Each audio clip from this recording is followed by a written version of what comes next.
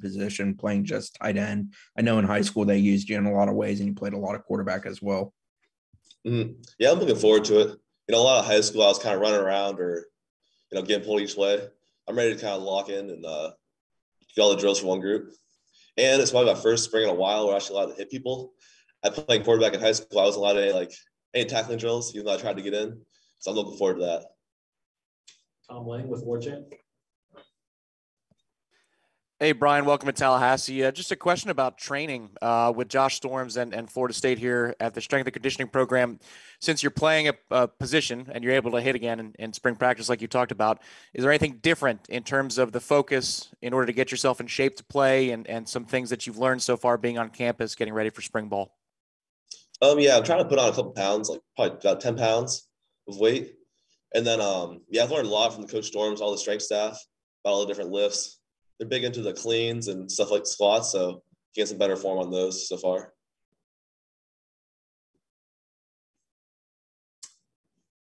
The Osceola. Hey, Brian, appreciate your time. I'm just curious, how is experience as a high school quarterback, how can that maybe help you as a tight end making this transition to the college level? I think it'll help me because quarterbacks are always under a lot of pressure. They're always kind of in the spotlight. So then I can kind of take that experience and apply it to tight end. So I'm always ready, always ready for any situation kind of. And help me be a better leader too. Aslan with Warchant. Hey, Brian, all I've seen really on Huddle is you kind of playing quarterback. How does a kid play quarterback in Virginia, get a hold of the staff down at Florida State? Is there a second Huddle film I haven't seen of you playing tight end? How did it go about kind of reaching out to the staff and them recruiting you and figuring out what the fit would be for you at the next level here? So from what I heard from the Florida State staff that recruited me, that they saw me at the Elite 11 combine and liked a lot of stuff they saw there. So then they saw my film, saw some of my defensive film, and saw some of the transferable skills there. So they plugged me in for tight end. I had some other schools for like linebacker or different positions like that. But I just thought tight end was the best fit for me coming from quarterback. So that's pretty much how it went. Tom? Just in terms of the responsibilities in this offense, where do you see yourself lining up on the field? Because the tight end can be kind of a catch-all position in a lot of offenses. You could be a receiving in the slot. You could be lined up on the end of the line or in the backfield. What kinds of things are you learning about where you're going to be lined up on the field when you actually hit the field for spring and in the future? Yeah, well, so far, we're getting our install. I'm pretty much already lining up everywhere. So, and that was part of Coach Thompson's pitch to me. He was saying you're a versatile player. You can play anywhere here. I can play anywhere on the line, anywhere on the field. So that was a big part of what I was excited to hear because I didn't want to just be, stuck online. I want to be able to move around and, be versatile. Matt Marshall, Orlando Sentinel. Yeah, Brian, that transition from quarterback to tight end, what's been the biggest kind of hurdle for you, maybe, whether it's physical or mental, for you to kind of make that move? I think a lot of it is the blocking technique. It could be like the footwork or the hand placement. Because I didn't get to do much of that. I mean, the routes, I think, come a little more naturally, just being like an athlete. But the run blocking has its own footwork and technique that you wouldn't really be able to experience unless you're playing one of the tight end or lineman.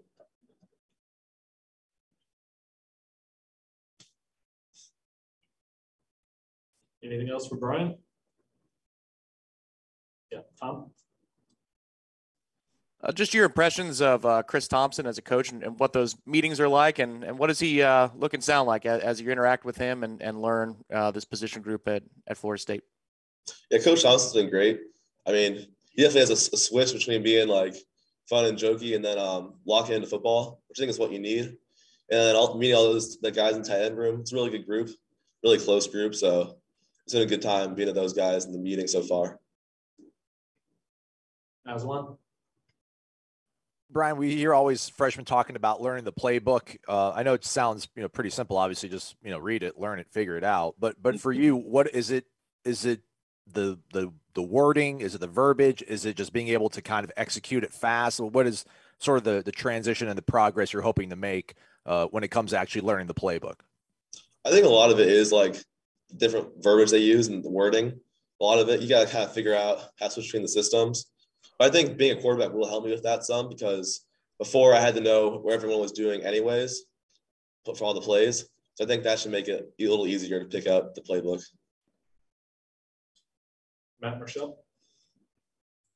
Brian, how much did you know about Florida State and its history and kind of what they've done over the last decade or so? How much of that did you know, and how much homework did you have to do on the program?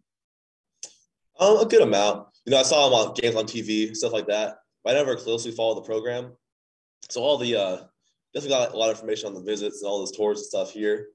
But did some my own research too about kind of what the program's been through and all the traditions. Carter Carroll's Tallahassee Democrat. Ryan, you had mentioned that during the recruiting process, some schools showed interest in you as a linebacker, and you explained a little bit why you went with tight end. But I guess what point in the process did you kind of make that commitment to being tight end, and how did you kind of respond and think about schools that wanted you to play defense? Well, at first I wanted to go as a quarterback, and then I had a couple offers for quarterback. But mostly the thing that drew me to tight end was also just Florida State. They were this first school to offer me, and they were really aggressive with all the recruiting. So I always knew Florida State was like a great school I'd want to go to. And then for me, I wanted to play tight end over linebacker because I just like offense better, score and get the ball in your hands, kind of been my thing. So those two kind of came together, and Florida State was the choice. Aslan. I guess you hinted at it, Brian, talking about them being so aggressive in recruiting you, but is there anything that kind of stands out like on an interpersonal level that in dealing with Coach Norvell that kind of makes him, I don't want to say special, but it kind of made you gravitate towards him in the program over all the other programs that were recruiting you?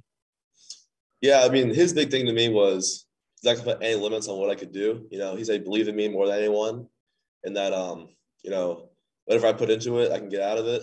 It's kind of his message, and just the whole staff was just really aggressive, texts, emails, calls all the time. So I really felt like a priority to them throughout the whole recruiting process.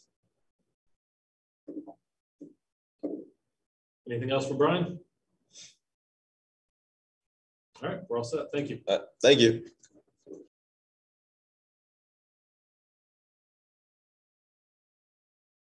Recording stopped.